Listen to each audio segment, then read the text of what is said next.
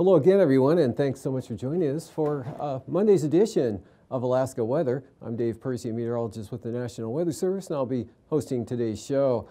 Up first, we've got on the satellite really still a general area of high pressure out here over the Bering Sea. Not quite the block it was late last week and into Saturday, but still ridging here. Actually, the center is starting to drift back to the south, but still a pretty good ridge through the northern Bering Sea here up into the Chukchi Sea. But got these weak disturbances now starting to punch their way in a little bit there. That one with the coming in around some west-southwest flow beginning to make some headway eastward, and another one back behind that. Neither are all that strong, but again, something of a change coming up here. And then also we've got moisture here along the North Gulf Coast coming up across just off the coast of the Panhandle here, taking a turn to the west and northwest. And areas of light snow, of course, clouds in areas of light snow spreading westward here. Actually has turned the late last night and in throughout the day today, coming in across Prince William Sound. Girdwood picking up about 4 inches of snow or so today and late last night, and areas of snow extending back across Prince William Sound all the way along the North Gulf Coast. And this disturbance here lifting north brought some areas of moisture here over the northern southeast coast, and then breaking out to looks like some partial clearing here down to the south with precipitation ending as that surge moves north, but there's more moisture down there that will be coming northward as well. Otherwise, we've got snow showers in and around the Kodiak Island area today. They're kind of a counterclockwise flow here, general area low pressure in the Gulf there, so that pulling some of this moisture back down to the southwest there and putting some scattered showers in over Kodiak. Otherwise, Bristol Bay looking pretty good today with some clearing there, that offshore flow, but that picking up moisture out over the open water and producing clouds in areas of light snow and snow showers there across the Bering Sea side of the Alaska Peninsula, all the way over to the eastern Aleutians, and in the clouds there over the Pribilofs that extend back to the north here towards St. Lawrence Island, but the interior remaining pretty clear and quite cold, especially this morning. Some areas dropping down into the mid-minus 40s, places like Huslia, for example, at least 45 below for their low temperature this morning, and slowly recovering this afternoon, but still staying well below zero throughout much of this area. And of course, more southeast flow, temperatures milder over the southeast coast as well as the North Gulf Coast here. And not a lot going on out to the west. Again, just a very weak system here just west of Adak. Otherwise, looked like some clearing there. Definitely dry, winds light, Adak over to Atka. Into the eastern Aleutians, you get into the colder lower clouds here. They're coming southward from the Bering Sea.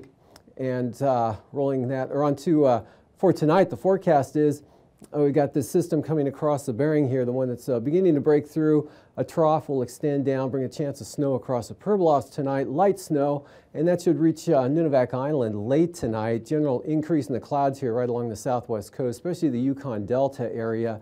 But inland, though, staying clear and cold with light winds, so falling well below zero, temperature 25 to 35 below zero. Some areas as cold as 40, 45 below again, depending on how far west the back edge of this cloud shield is. Of course, it'll be much milder here with the areas of light snow along that trough axis back through the, all along the eastern interior, kind of an increasing zone of snow here developing over the Kenai Peninsula, locally Cook Inlet, back down to Kodiak Island with that influx of moisture coming in or continue to come in from the east-southeast there, and then the cold air locked in over the central interior and then southerly flow aloft. This will be kind of a zone of light snow that'll tend to increase here later tonight and into tomorrow across, again, south central Alaska, Copper River Basin, portions of the northern Panhandle, and that'll extend northward to the eastern Arctic coast. This area will tend to dissipate, continue to dissipate tonight as this next system starts to produce a little more in the way of offshore flow there for the northern Panhandle. So don't look for a whole lot of precipitation, especially after midnight tonight. Otherwise, as I mentioned, clear and cold here over the west. Chance of snow showers continues there for the Alaska Peninsula. And a band of snow with that next front that isn't all that strong, but again, you can see the high pressure retreating to the south, and that kind of allowing those systems to spread eastward across the northern and central Bering Sea. And moving on to the forecast for Tuesday, you can see that next system continue to advance eastward. Weak warm front right through here with the leftover moisture, that initial disturbance really washing out, just leaving some clouds and snow along behind here. That'll be along the southwest coast. But tomorrow afternoon, a little bit better chance of some of that getting into Nunivak Island and right along the coastal areas there from about Cape Newenham on up to Cape Romanzoff. But this batch should be north of the Pribilof, should be on the south side of that, so just mostly cloudy skies there. And then a band of snow there with that cold front, light snow breaking out again out towards Shemya. And otherwise staying cold once again here over the western interior. And looks like periods of snow for the Kenai Peninsula, south central Alaska areas right up across the Madanuska-Susitna Valley into the interior. In fact, anywhere from 2 to 4 inches of snow could fall here by tomorrow afternoon across Cook Inlet, Kenai Peninsula areas. It'll become more showery down toward Kodiak there. And again, with this system down to the south here, slowly spreading some rain and snow in over the southern areas tomorrow afternoon with a pretty good increase in the winds here as well. For Clarence Strait and off the coast, look for the winds to increase. But generally dry with clearing here over the northern southeast coast all the way back over to Yakutat. Otherwise, snow extends all the way up to the eastern Beaufort Sea coast, and then just some scattered snow showers here through the Koyukuk Valley area, and then breaking out again as you get out towards the Kobuk Valley on back to the northwest coast under that 1,030 millibar high. Winds will be quite light, temperature staying well below zero again throughout the day tomorrow, and that'll extend right down across the Kuskokwim Valley. And then you pick up some clouds around Bristol Bay. Pretty gusty on the winds here, outflow winds. Kachemak Bay, gale warnings out there for those northwest winds, possibly into the Barrens as well. And breezy conditions, but that'll tend to clear it out there on the Pacific side of the Alaska Peninsula and Kodiak Island, mostly cloudy with a risk of a snow shower or two. Moving on to the outlook for Wednesday, high pressure continues to dominate the southern Bering Sea and the Aleutians. That's going to hold these systems back out to the west and mostly direct them, the brunt of the energy, up to the north into Russia as it links up, the ridging relinks up with that 1,030 millibar high there over the Russian Far East. Got a weak low there just south-southwest of St. Lawrence Island, so a chance of snow showers there for Savunga and Gamble. And also along this trough, which is mostly offshore here, all the way down. They'll come across the Alaska Peninsula. There'll be mostly cloudy, occasional snow showers there with breezy north to northwest winds, nothing too terribly strong. And still a risk of some snow showers there, mainly Fogneck Island and the Barrens back in toward Kachemak Bay. That's just a possibility. Should be a mostly dry day. Cool temperatures there for Kodiak, south central Alaska. This moisture lifting northward now. So look for back into a clearing period, decreasing moisture. Snow showers ending for Cook Inlet and eventually into the Madanuska-Susitna Valley areas, but snow lingers throughout the day on Tuesday or on Wednesday there for the Copper River Basin, cutting off right along the North Gulf Coast. And then another trough weakening system moving northward brings a chance of snow over the northern Panhandle, clearing in the south with no moisture at all. Eastern Beaufort Sea coast, areas of low clouds, possible fog and flurries there with that very weak low up over the just north of Kaktovik there. Light winds back to the west here. In fact, pretty light winds through much of the central interior. Look for some gusty gap winds through the eastern Alaska range. Also coming out of the Copper River Delta there, northern Lynn Canal Glacier Bay. Be a pretty breezy as well. Moving on to low temperatures forecast for tonight. Again, near 40 below in the a lot of the areas here. In fact, some areas maybe drop back down to 40 to 45 below zero again. Milder here with cloud cover, 15 to 25 below there, north of the Alaska range to right around zero here for the areas of the Copper River Basin. Could drop to 5 below Gulkana, but generally near zero or 5 to maybe 15 here for south central Alaska with increasing cloud cover to mid-20s for Kodiak. And looks like single numbers over the Bristol Bay area are actually a little below zero in some locations, warm into the lower 20s for the peninsula, and near 30 out over the Aleutians. Highs for tomorrow, staying on the cold side there, anywhere from 15 to 25 below through much of interior Alaska, especially in the west and to the north there, as well as the coast. They are down along the southwest coast. Temperatures a little above zero. Nunivak Island into the teens, mid-30s for the Pribilofs, mid to upper 30s for the Aleutians, and the southeast coast here, looking in the mid to upper 20s for the northern areas, 29 at Yakutat to near 40, say at Port Alexander and Mount Edgecombe, lower 30s over the southern Panhandle, teens, mid to upper, south central Alaska, and maybe nudging above zero for the Copper River Basin. And then for the lows coming up for Wednesday morning, still quite cold here over the interior, anywhere from 25 to 45 below zero. Less cloud cover now in the east, so temperatures dropping back down toward, well, 30 below or so around the Fairbanks area. Still in the minus 20s here in the east due to the clouds and snow, but again, back to the west, clear skies and quite cold temperatures. Quite a contrast along the southwest coast, near to a little above zero, well below zero just inland, right around 2 degrees for Savunga, 29 for St. Paul, and lower 30s for the Aleutians. And it looks like south of the Alaska Range dropping back below zero with, again, clearing taking place here in the Panhandle, mostly in the 20s to lower 30s. Highs in the afternoon down there, it looks like anywhere from the upper teens there near White Pass to the upper 30s along the coast, below zero through much of the interior, all the way out to the Arctic coast, and mild temperatures in the Aleutians. And now, aviation weather around Alaska. Aviation weather now, the significant weather graphic here showing the marginal VFR, IFR, big area IFR here over south central Alaska right up to the Alaska Range there, to about Windy Pass and eastward into the northeast and central Copper River Basin. Marginal VFR back along the Gulf Coast there and into the Gulf of Alaska. More IFR, but off the coast here with that next system, and then some IFR over the northern Bering Sea. Pretty good VFR from Bristol Bay northward to the western Arctic coast, and areas of marginal VFR, or I should say areas of VFR here across the Aleutians, otherwise Bering mostly marginal. And then VFR takes hold way out west there for Shimeon into Amchitka Island with areas of VFR all the way over to the Fox Islands. IFR here right up along the Yukon Delta coast, over Nunivak Island, back to St. Lawrence Island. Good VFR here in the interior, slowly progressing eastward. And we got marginal VFR tomorrow afternoon, roughly covering the Susitna Valley and then eastward across the eastern Alaska Range, across the Kenai Peninsula, and VFR breaking out across much of the Panhandle, except way down there on the south side of Prince of Wales Island, with the IFR staying off the coast. Areas of marginal VFR up over the eastern interior to the eastern Beaufort Sea coast. That lingers up there on Wednesday and actually expands back to the west of the central coast. Marginal VFR, eastern interior, north of the Alaska Range, some of that down into the Talkeetnas, and marginal over the southern Panhandle. Again, IFR staying off the coast here, south of Montague Island, and VFR Kodiak Island there, up in across just about all the western and central interior, with marginal VFR now just coming up the coastline late in the afternoon, extending up to St. Lawrence Island. And again, a lot of VFR out there over the western Bering.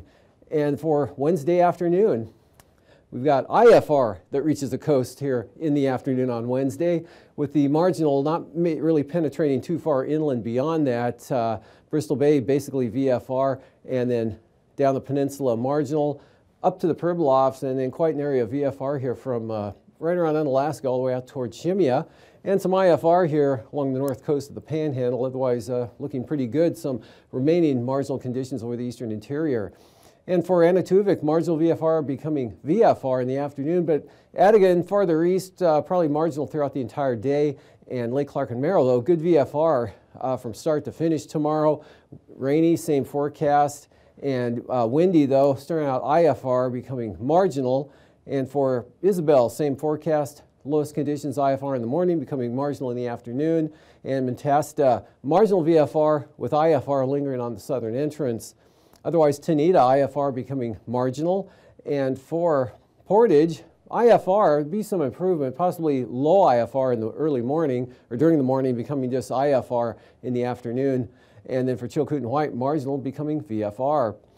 Freezing levels here at the surface, up north of the Pribilofs there, and then back down across Unalaska Island, pushing to the south, coming up into Prince William Sound, and then back down bisecting the coastline there, 2,000 feet around the Queen Charlottes. Looking at the icing potential here from the Alaska Peninsula, areas of light to very isolated, moderate, possibly mixed icing in this zone here, and also through this kind of an expanding area here. Could be, possibly should have thrown in maybe a little bit of moderate or considerable moderate here in this zone, coming down to south central Alaska. Panhandle, another batch trying to push northward there into the southern areas. Jet stream northerly flow here continues out over through the Bering Strait, right along the west coast, 50 to 60 knots, diving south with this trough in the Gulf of Alaska. Cold upper low here over the northern interior, and otherwise a jet south of the Panhandle there.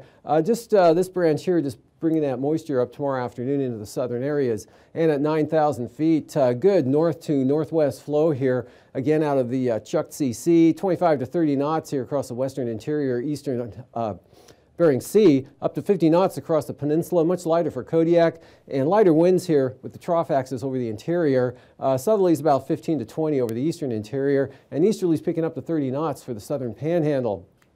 3,000 feet, 15 to 20 here from the Chukchi Sea to St. Lawrence Island, picking up to 25 to 35 as you come down across the Alaska Peninsula there. Lighter with high pressure over the southern Bering and the Aleutians, and 35-knot winds for the southern Panhandle, result in some moderate chop down there tomorrow afternoon, and also moderate chop pretty likely over the Alaska Peninsula in across Bristol Bay and the southwest interior. Otherwise looking good out over the western Aleutians and the interior areas.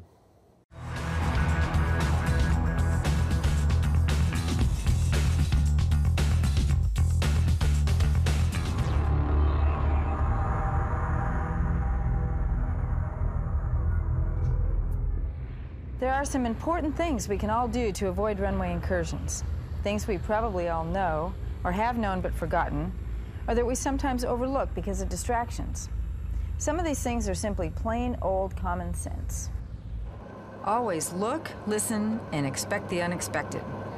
Minimize distractions by keeping a sterile cockpit while taxiing. Know where you are and where you're going.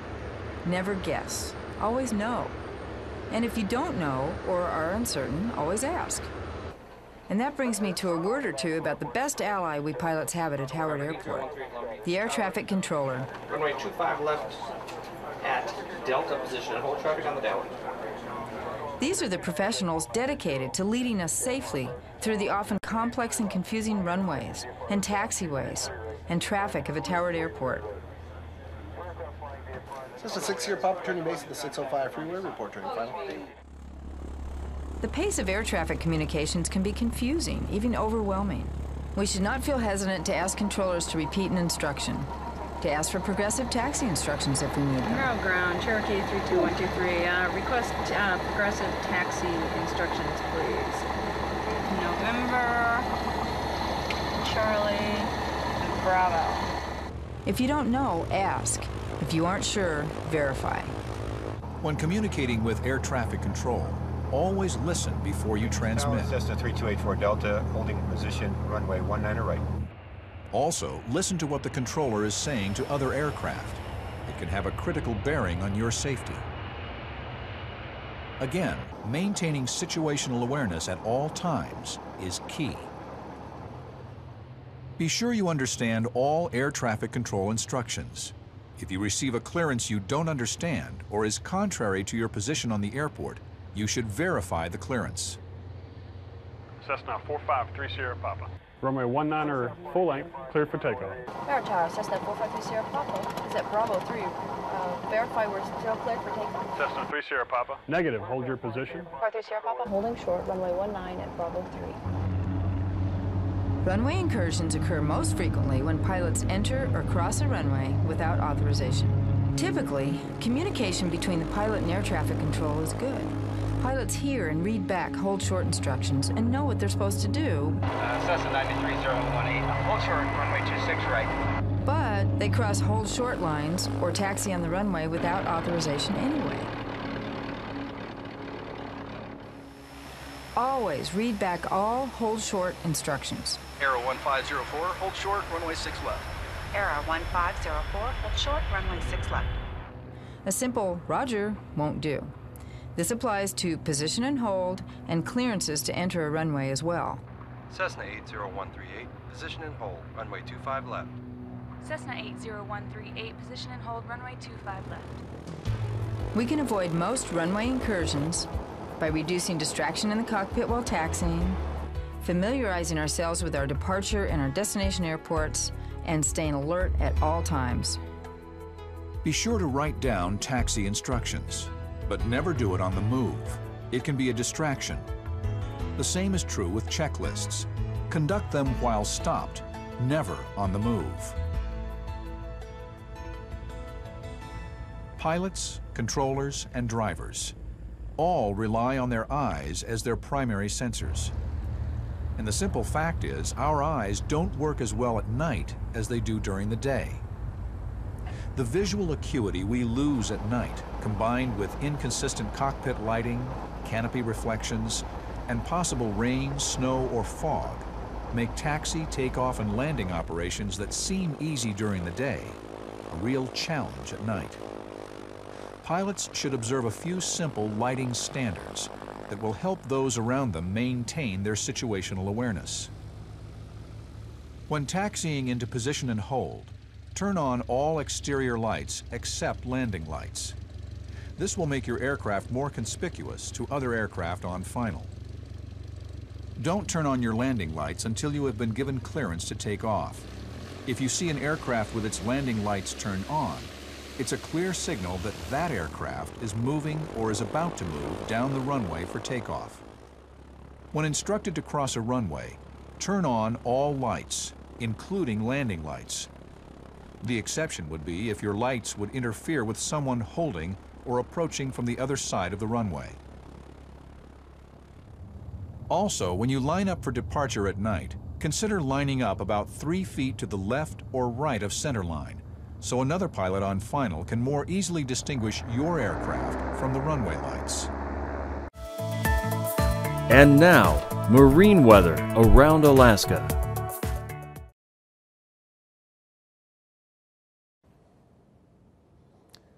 Welcome back. Looking at today's sea ice analysis.